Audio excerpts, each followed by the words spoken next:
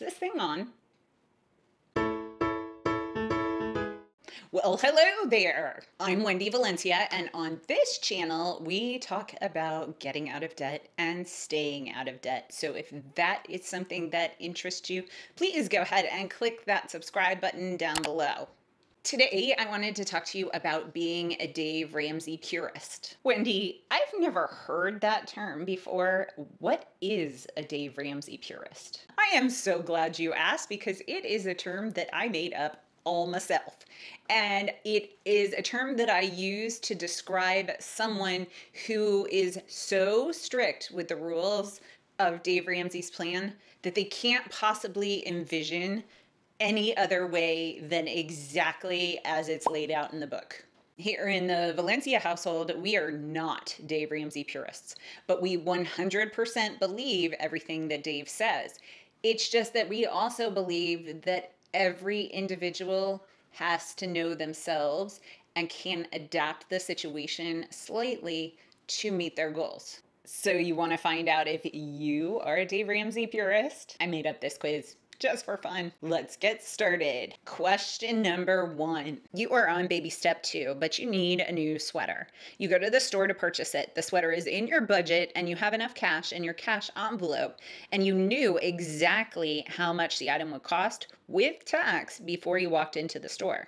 When it is your turn and you walk up to the cash register, lay down your item, the woman behind the counter offers you a credit card and tells you that you can get a 20% discount on the items you purchase today. Do you A, politely decline the credit card, pay for your item with cash, and leave? B, scream cheetah,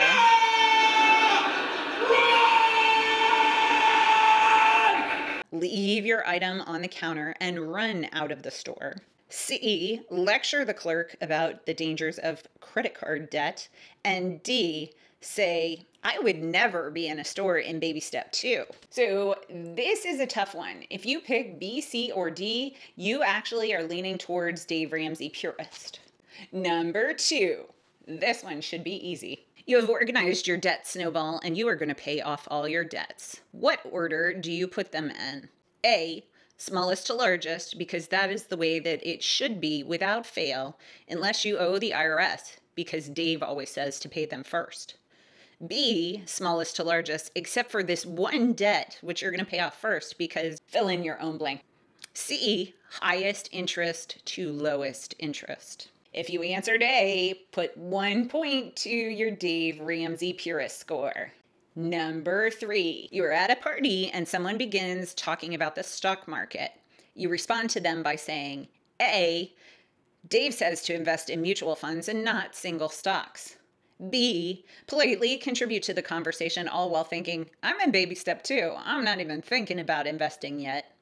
Or C, change the subject. If you answer this question, or any question for that matter, with the response, well, Dave Ramsey says, then you get a point for being a purist. Number 4, you believe the starter emergency fund should be A, $1,000 without question, B, adapted to your income level but never more than $5,000. C, there are some rare instances when your starter emergency fund should be $500, but most of the time it's $1,000. So you would think that if you answered A, you would be a Dave Ramsey purist, but you would be wrong. The Dave Ramsey Purist is actually C, because it's a little known fact that Dave says if you earn less than $20,000 a year, your starter emergency fund should be $500. So if you answered C, give yourself a point. Number 5, what did you have for dinner last night? A, ramen noodles because it's cheap. B, chicken. C, beans and rice. D, it was movie night, so we had delivery pizza, but we used a coupon. So if you answered C, you're obviously a purist, unless you're Colombian. But if you answered A, ramen noodles because it's cheap, or answered anything because it's cheap, then you get 1 point for being a purist too. Number 6, you're on baby step 3 at a restaurant. It was planned and it was in the budget. You finished a nice meal, choosing the least expensive item on the menu. Your bill arrives. You hand the waiter a 20 and he says, "I'm sorry, we don't take cash." You, A, tell the waiter you would like to speak with the owner and then proceed to yell at the owner for 10 minutes. B, pull out your debit card and begrudgingly pay the bill.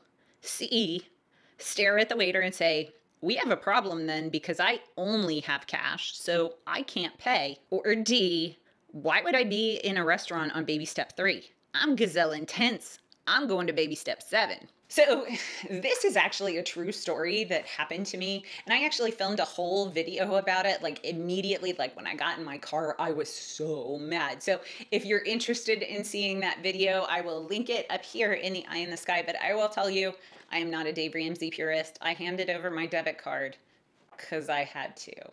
The answer is D. Dave Ramsey says that you can't lighten up on your gazelle intensity until you're in baby steps 4, 5, and 6. Number 7, you need milk.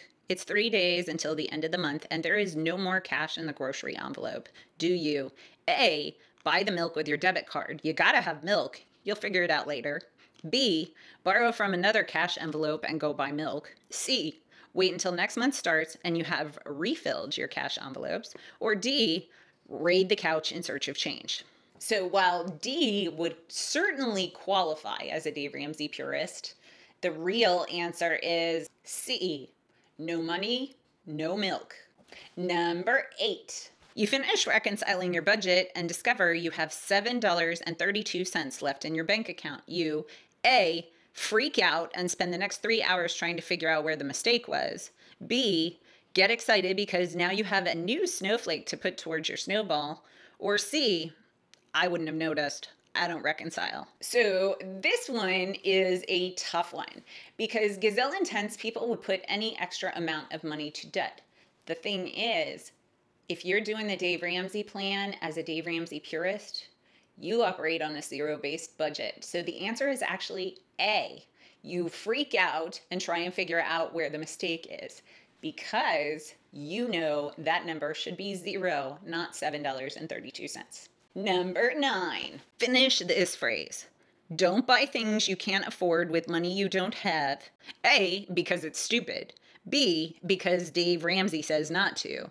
C, to impress people you don't like. Or D, it's what grandma believed. If you know the phrase is don't buy things you can't afford with money you don't have to impress people you don't like, then you could be a Dave Ramsey purist. Number 10, you got so enthusiastic about cutting up your credit cards that you, A, accidentally cut up your debit card and your insurance card.